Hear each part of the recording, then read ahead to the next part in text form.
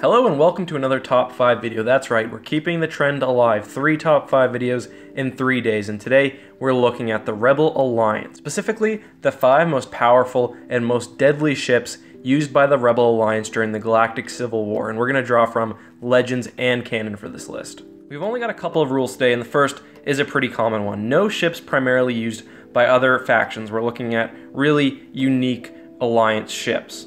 So for example, the Rebels used Bulwark and droid control ships, but they were also used by the Separatists and primarily used by the Separatists, so we're not going to count those. No Republic ships, and no ships that were used by most factions, so for example, the Dreadnought Heavy Cruiser. My second rule is also a very common one, and it's just that we're going to group any similar ships together. So for example, there were various MC-80 types, we're going to count them all as one.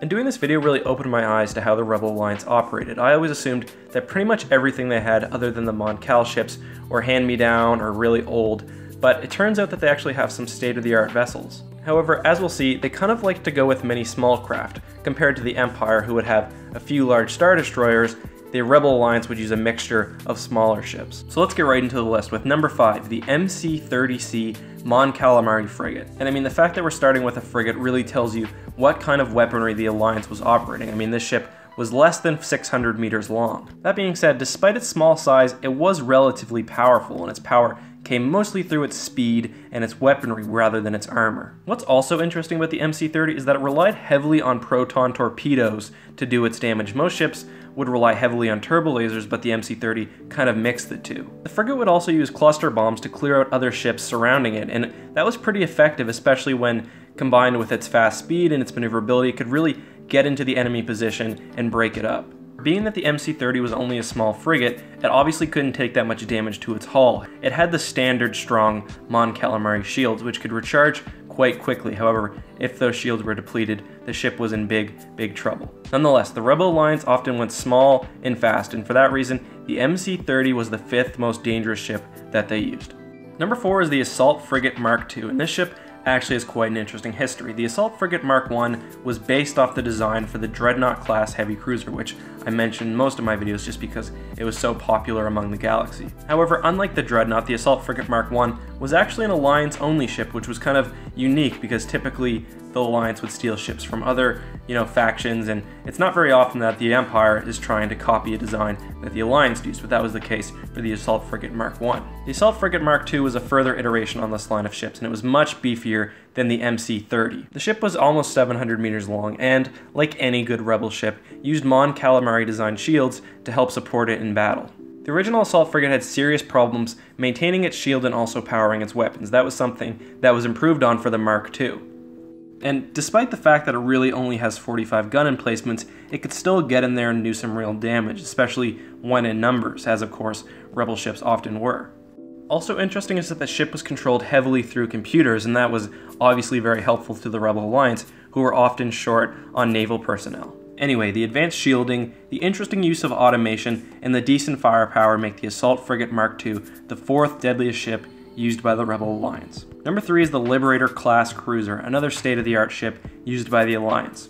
And what's really important about this ship, at least to me, is that it operates not only as a battleship, but also as a carrier. If you've noticed so far, all of the ships have been too small to actually carry fighters with them. Well, the Liberator changes that and can carry 72 or probably more fighters at any given time with it. And again, that's a huge deal because without ships like this, you've got to bring your fighters into battle in dedicated carriers, and dedicated carriers are often pretty defenseless, and they're big target for the opposing side. The ship wasn't big though. I've read various reports would say that it might be between 400 meters to a kilometer. I would put it probably around 600. But as I briefly alluded to as I introduced this ship, what really made it stand out was its technology. And the Liberator had especially advanced shielding, hull, and engine, so kind of the opposite of what you would expect to see in a normal carrier. We're also not exactly sure how strong its weaponry is, and a lot of that kind of comes from some misunderstanding caused by the Strongholds of Resistance RPG guide. But it probably had at least 100 combined turbo laser and ion cannon, so it certainly wasn't a slouch. Nonetheless, this extremely advanced, multi-purpose vessel was the 3rd strongest ship used by the Rebel Alliance. So now we're finally getting above a kilometer, and the 2nd most powerful ship used by the Rebel Alliance was the Dauntless Class Heavy Cruiser. And I say big, this ship wasn't huge, but it was 1.2 kilometers long, which, compared to what we've seen so far, not half bad. However, besides the fact that it was obviously large and in charge, we we don't really know a whole lot about the Dauntless, so I'm going to read its entry in the Star Wars Encyclopedia.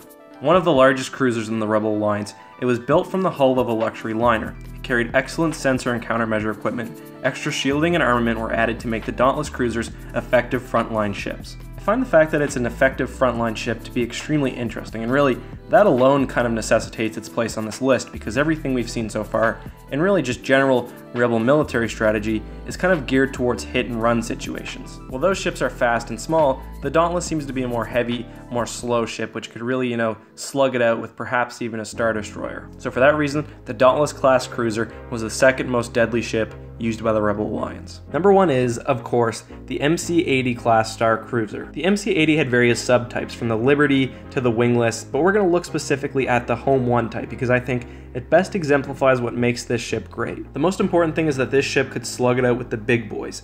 It was almost 1.5 kilometers long and could take on a Star Destroyer in a head-to-head battle and perhaps come out on top. But why could it come out on top? What made this ship so good? Well, let me explain. The first is, of course, the standard Mon Calamari shielding, which is always excellent. However, unlike, for example, the MC-30, the MC-80 Home 1 type had a very strong hull underneath that shield, and really the hull was comparable, if not stronger, than most Imperial Star Destroyers. The ship wasn't amazing offensively, and it really had lesser firepower than similar-sized Imperial ships. However, what really makes the Home 1 great is its versatility, and people always make fun of me because it's my favorite word to use when talking about this ship, but it's just true. Because not only was the Home 1 pretty effective on the front lines, but it was also a very, very good carrier. And it could bring with it over 120 Rebel starfighters, which could really defend it, go on the offensive if you got something like a B-Wing, just cause havoc on the battlefield. So its ability to carry ships into battle, combined with its strong shielding and hull, along with its, not too bad offensive capabilities, make the MC-80 Home 1 type the most deadly ship used by the Rebel Alliance. So I really hope you guys enjoyed this list, and making it has kind of raised some fundamental questions about space battles in the Star Wars universe on my end. So really what I've been wondering is whether it's better to have your main capital ships carry your fighters into battle and your smaller ships can support it, whether it's better to have dedicated carriers or something in the middle. So I'm going to pose the following question, and I want you guys to answer it down in the comments. You've just been hired as the chief engineer for the Rebel Alliance's Navy. Your task is to design the newest, state-of-the-art, most powerful capital ship that you can. So you have 100 points that you can allocate to one of 4 categories, and those categories are defense and shielding, offensive capabilities and firepower, speed and maneuverability, and fighter carrying and fighter support. So how do you allocate those 100 points? Would your ship be more of a carrier, kind of like the MC-80, or would it be more of a frontline assault ship, say like the Imperial Tector class? Also, how would you break down the MC-80? How would you distribute those points? I think the MC-80 probably has 35 in shielding and 35 in fighter support and carrying capacity, and then it would split the rest between its engines and its offensive capabilities. Anyways guys, I hope you found not only this video, but that question interesting. Again, let me know down in the comments, and of course, thank you so much for watching guys. May the Force be with you.